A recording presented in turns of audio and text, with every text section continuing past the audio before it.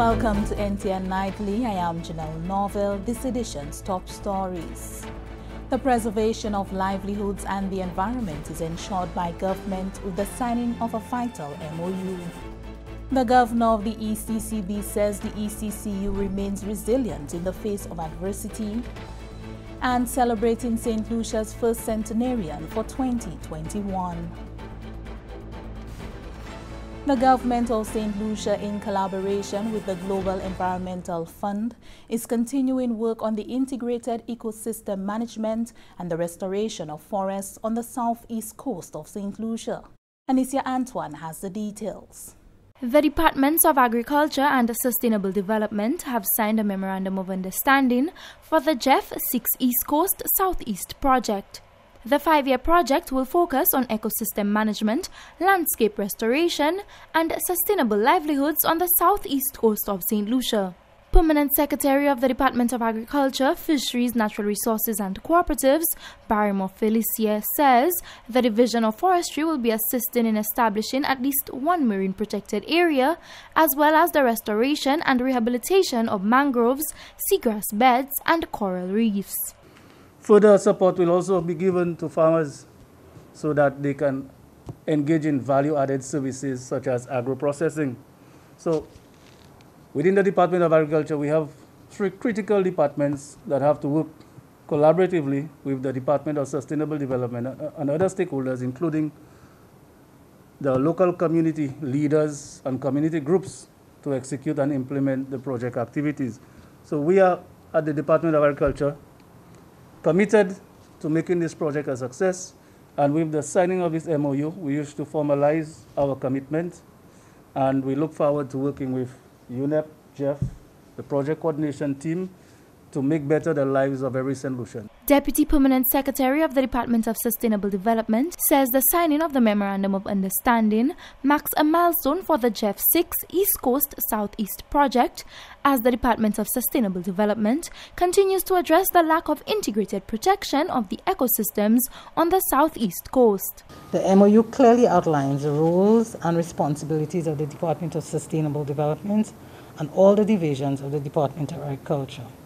It will provide guidelines for the cooperation and collaboration between the 2 agencies. We look forward to working with the Department of Agriculture and to strengthen the collaboration between the departments under this project. The GEF 6 East Coast Southeast project is estimated at approximately $4.4 million. From the Communications Unit of the Ministry of Agriculture, I am Anicia Antoine reporting. When the second school term opens on Monday, January 11, there will be rigid guidelines for janitorial staff to follow to ensure the health and safety of all. Chief Environmental Health Officer Parker Ragnanan says a cleaning regiment has been developed by the Ministry of Health, which details when and how surface areas are to be cleaned. We recommend that for cleaning and disinfecting, that there are one of 2 or both solutions that can be used. One is sodium hypochlorite, and that is 5,000 parts per million. Generally, you find sodium hypochlorite in household bleach, or ethyl alcohol. 70% alcohol can be used as well, and there may be areas where you cannot use bleach, but you may be able to use the alcohol, and that has to be determined as well. As far as our classrooms are concerned, we are looking at ways to improve ventilation within the classrooms, and it means that if there are windows, to try as best as possible to keep these windows open. If there are louvers, keep them open. Ensure that there is a constant exchange of air and there's adequate airflow within the classroom setting. If there are some buildings that are air conditioned, then we need to ensure that these rooms are adequately aired out. Proper garbage disposal is also being advocated and supervised. We are asking that attention be paid for regular removal and disposal of garbage, because we recognize that some of the garbage may be a little infectious depending as to what is in there. You may have persons who dispose face masks and so forth. Therefore, we are asking for special consideration be given to the management of solid waste on the school environment and on the compound. School janitors and cleaners were asked to report to work from December 28 to 31, 2020 to ensure the proper sanitizing and cleaning of schools. The Eastern Caribbean Central Bank is experiencing its largest shock on record, so says Governor of the Eastern Caribbean Central Bank, ECCB, Timothy Antoine, during his Christmas address. A decline of 16.2% has been projected for the Eastern Caribbean Currency Union, ECCU, as governments continue to grapple with significantly lower revenues while simultaneously expending considerable amounts on COVID-19 response measures. The governor noted, however, that the ECCU remains resilient in the face of adversity. Despite the economic and financial fallout occasioned by the pandemic, our countries have responded relatively well, and our region is thankful that we have experienced only a small number of deaths. Additionally, we are grateful to have been spared the ravages of major hurricanes. Once again, we placed on record our profound gratitude to all our frontline warriors in healthcare, together with security, border control, and essential workers, including the media. The ECCB predicted, however, that the ECCU will bounce back from the current situation, building even stronger in the future. Governor Antoine also highlighted the ECCB's plans for the future. We project the ECCU will grow by 5% next year as tourism, a dominant export, slowly recovers. The ECCB will implement the Program of Action for Recovery, Resilience and Transformation approved by the Monetary Council in October.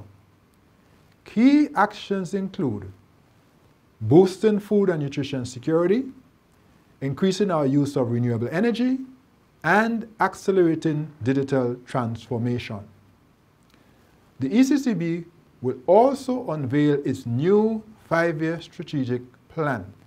Governor of the Eastern Caribbean Central Bank, ECCB, Timothy Antoine. Saint Lucia and the wider region are paying glowing tributes to the late Gordon Butch Stewart, who died this week.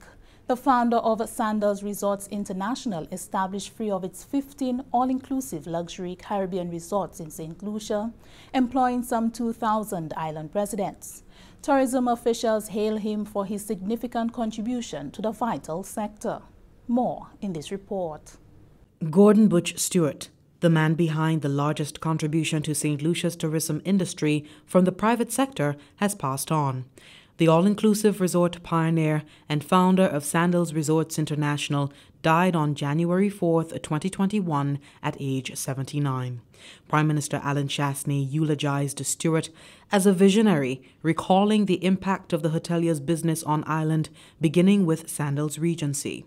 He came in and he did the most remarkable job of transforming Sandals La Toc, which really was a hotel that was a beautiful hotel, but was always under-delivering. I mean, if it had a 30 or 40% occupancy, that was a lot. And Mr. Stewart transformed this completely and put St. Lucia on the map. You know, prior to Sandals coming to St. Lucia, you would spend 15 minutes trying to explain to people where St. Lucia was. Afterwards, you would go to Chicago, to Charlotte, and all these cities, and all of a sudden, because there was a Sandals in St. Lucia, people knew where St. Lucia was. The island's tourism minister, Honorable Dominic Fede, hailed Stewart a legend who will be genuinely missed. The world has seen Caribbean tourism in a way that Mr. Stewart has made such a significant difference. And, you know, I'm always very proud whenever I travel in global forums and I see that a homegrown Caribbean company is the world's leading all-inclusive company. It's a source of inspiration for me, and it tells us what we can do in these islands if we believe and we have the courage to fight to get what we want. And he will be thoroughly missed, very strong leader, Recognizing the trailblazing efforts displayed by Stewart in the local sector for almost 3 decades, the St. Lucia Hospitality and Tourism Association President, Carolyn Trebetskoy, also offered tribute, saying, quote, "We have lost one of our most revered and respected Caribbean tourism icons.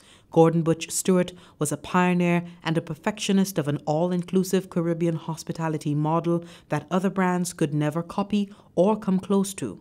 The success of the brand over several decades speaks for itself. We must also thank him for his mentorship of and the countless career opportunities he created for Caribbean nationals, surpassed only by his considerable philanthropic work through the Sandals Foundation." End quote.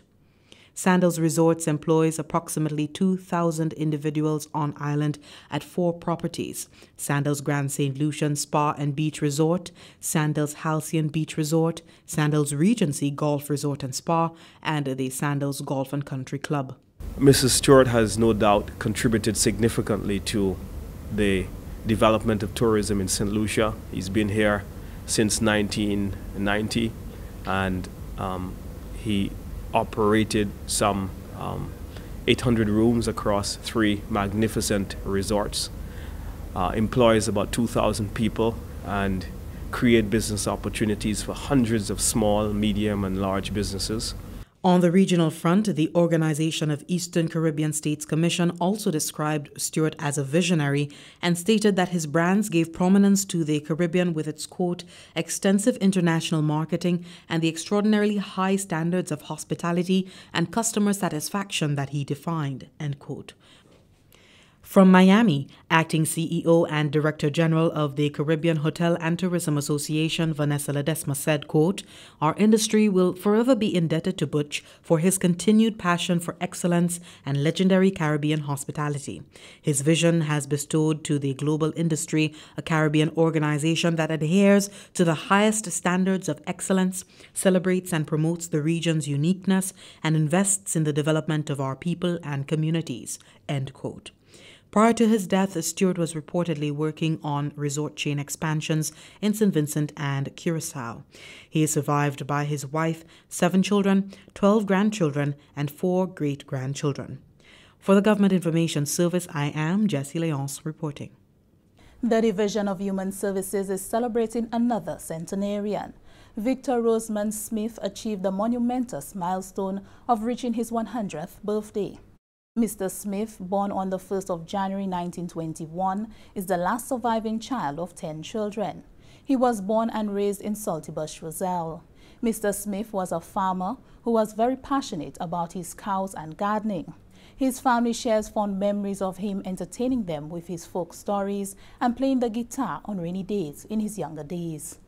Mr. Smith has been a resident of the St. Lucy's home for the past 10 years. He is the first centenarian at the institution. Although he is bedridden and his speech is faint, his jovial nature remains strong. We celebrate Victor Rosemond Smith, St. Lucia's latest centenarian. This is NTN Nightly. Stay with us. Primus Hutchinson is up next with the NTN Nouvelle, A Creole.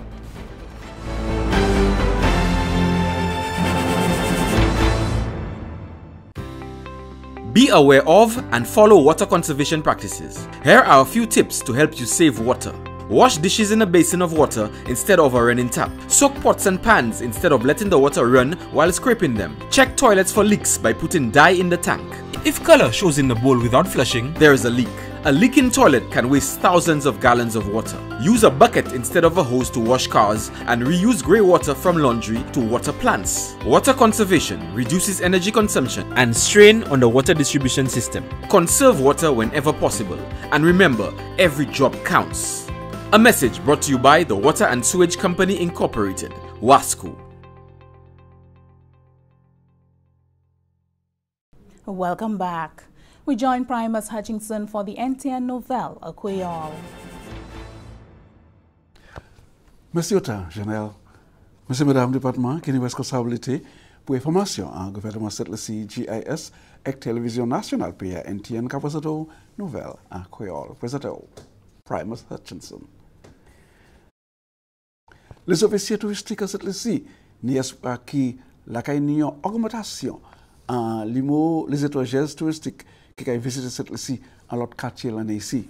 Ça c'est après l'Angleterre réduit à ce bruit qui posait à ce au résultat des pèses maladies neuf corona. L'Angleterre c'est une grosse place des touristiques pour cette ici. Situation ça là c'est une plusieurs challenges qui tombaient à sous secteur pour l'année neuf là et que ça a affecté des vitesses qui déjà commencé en mois de décembre l'année passée. Toutes ces sujets ça là étaient trouvés adressés à des conférences par les autorités touristiques cette-ci et puis les membres médias mercredi passé. Durant la conférence là, ces officiers touristiques là fait comprendre qu'ils ont déjà fait cet arrangement pour placer la place touristique pays à une façon pour ça adresser la situation maladie coronavirus là qui a dévalisé l'Angleterre et qui Europe ces jours là. Présentement, l'Angleterre a encore fermé l'opération pays parce que la maladie coronavirus là a fouetté fortement. Le ministre des Affaires touristiques, c'est honorable Dominique Feli, déclaré qu'il y a déjà point de démarche pour chaîne secteur touristique cette compliant pour la situation de maladie corona à l'Angleterre. Selon le ministre Feli, ce qui a fait à présent, c'est pour établir diverses techniques pour hausser la place touristique pays là et essayer de placer de une façon qui s'en sauve pour encourager les gens touristiques de l'Angleterre pour visiter des gros limours qui sont en faveur, c'est l'hôtel pays là. Alors, il y a rester ouvert pour les travailleurs employés et pour les avions continuer à opérer. On a fait des avec un résultat des peste maladie corona, c'est avions là qui réduit à sous quantité de vol sorti à l'Angleterre pour cette-ci. Le ministre touristique là concerné aussi des situations maladie corona à l'Amérique. Côté maladie a venu encore plus méchant. Côté l'hôpital j'ai bas de l'eau et puis c'est majorité monde qui a tombé malade avec l'hôpital là en Amérique ni qu'à respirer un pile tracassement pour adresser effectivement des gros et les monde qui ont ça traité à l'hôpital ça. Le ministre Fédé a ajouté qu'il y a un autre problème. C'est les gens qui déjà voyagé hors de l'Amérique, parce qu'ils ont trouvé, testé, les gens qui ont retourné en pays. Ça, c'est durant le temps, c'est ouvert à commencement. On a fait des négatifs aussi qui, tout ça a posé des problèmes pour les gens continuer à voyager. Malgré ça, le ministre a fait dit que durant la saison nouvelle, les mots touristiques qui visitaient étaient presque le même niveau qui s'est enregistré avant. Alors, selon on a fait les mois qui encore plus ça c'est plus que 423 000 touristes qui étaient visités. Mais il y a moins que ça qui été enregistré en 2019 parce que l'environnement n'est pas cordial pour voyager comme avant. Le ministère de l'Éducation a présenté un plan pour virer ouvert l'école semaine qui va venir. Ça, c'est le 11 janvier 2021. L'école tenue pour fermer vitement après la maladie corona a augmenté bien mauvais à pays là. Mais selon parole chef officier d'éducation, Dr. Fiona Meyer, ça a fait et puis un pile protection pour faire assurer que tout étudiant et les instituteurs et l'école bien protégés contre la maladie corona. Durant une discussion et puis une nouvelle accueillante, Dr. Meyer expliquait que ces teachers étaient à l'école une semaine avant et qu'ils recevaient tout support qui était nécessaire. Et pour la semaine prochaine, tout arrangement est en place pour l'école virer en opération. Semaine qui va venir, semaine lundi, nous avons ouvert toute l'école. Nous avons joint support du ministre avec le département santé qui a toujours supporté nous. Et il a dit de nous aussi. Il a dit nous qui ça qui bon, qui ça nous a fait, qui ça nous peut faire. Avec la situation ça il a dit nous peut ouvrir l'école. Avec l'école qui a ouvert, pour l'école qui est moins maman. Il a ouvert lundi pour vendredi. Ce n'est pas un problème parce qu'il n'y a pas de pile maman de l'école là. Mais nous avons plus grand l'école qui est en chaque maman. Nous avons nous ouvert l'école ça là. Et puis maintenant nous avons regardé pour ce moment là venir l'école moins que 3 jours à dire dans 6 semaines avec ça nous qui under cycle parce que l'année l'école secondaire qui ni yo ka travail kon yo ni en 6 jours. So lundi, il pas lundi mais c'est yon jour, journée yon 2 3 4 5 avec 6. Mais nous voulons essayer pour nous même la vini moins que 3 fois par semaine et par cycle ça là pour essayer pour aider yo. Dr. Maya ka aussi bail les parents assurance là qui yo pas kay négliger les étudiants pendant yo pas en chambre l'école. La kay ni comme tu as fait avant, la kay ni les leçons par computer pendant yo kay. Ça c'est 34 l'école qui en de situation ça là. Mais toute l'autre l'école ça ouvert même quand nous t'ai ni avant mais nous ni pour changer pour toujours faire ça nous pour faire. Ça c'est laver la main, malani pour venir l'école masquer et petit face shield yo ni pour précaution, ni pour prendre toute vigilance pour garder comment nous ça fait ça en de manière qui santé nous pas affecté mais nous aussi supporter ce même nous là yo ka vivre en l'école. Plan pour saison l'école 9 là, tu discuté d'ailleurs présentation en studio GIS NTN et puis ministère de l'Éducation, ça c'est Dr. Gilry Gobert, chef officier éducation, ça c'est Dr. Fiona Meyer et chef officier santé et l'environnement à cette ici, ça c'est Parker Ragnanan, parmi l'autre officier. Gouvernement cette ici et l'autre c'est pays qui a l'autre c'est pays Caraïbes là pour supporter pays sévère comme il a continué pour veiller activité volcan la Soufouye qui a venu très actif ces jours là. Volcan Soufouye a commencé à tomber fâché durant le mois de décembre l'année passée.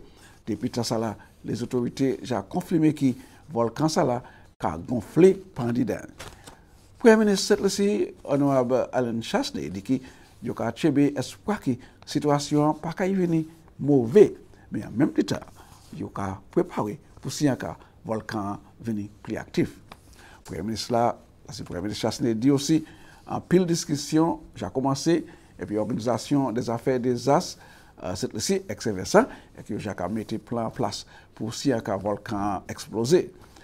Pays Martinique, qui a aussi participé à la discussion sur là, qui est faite par Zoom, ça veut dire par discussion vidéo face au public. Compagnie Volcan, comme Volcan Montpellier commencé à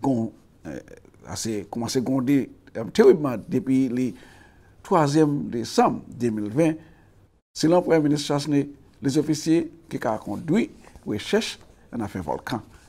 L'université Région, ça c'est UI, avec les officiers en Martinique, dit que malgré la pani pièce preuve qui activité des volcans salani, pièce relation, mais quand même, il a demandé pour des pays à veiller la situation en près. Le Premier ministre Chasney dit que c'est le gouvernement en région qui dépend à ces autorités des affaires volcans pour bailler guide et direction si un cas la une éruption.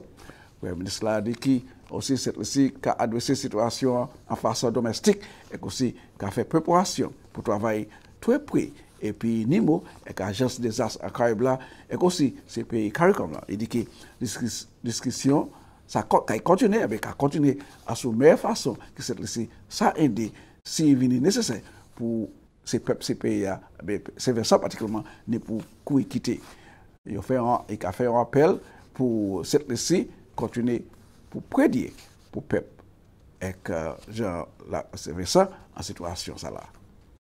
Et monsieur mesdames ça c'est côté nous à votre nouvelle là moi je remercie autant pour qu'a écouter moi qu'a avoir une invitation pour qu'a garder excusez-moi et moi qu'a avoir une invitation pour je ne plus encore si de conserver la vie dans les présenter l'autre nouvelle après la présent moi qu'a vivre présenter Janelle. Merci Appel Primus. That brings us to the end of NTN Nightly. Join us next time at 7 p.m. with a repeat at 7 a.m. You can also catch up with us anytime on the Saint Lucia Government Facebook page or YouTube channel. I am Janelle Norville.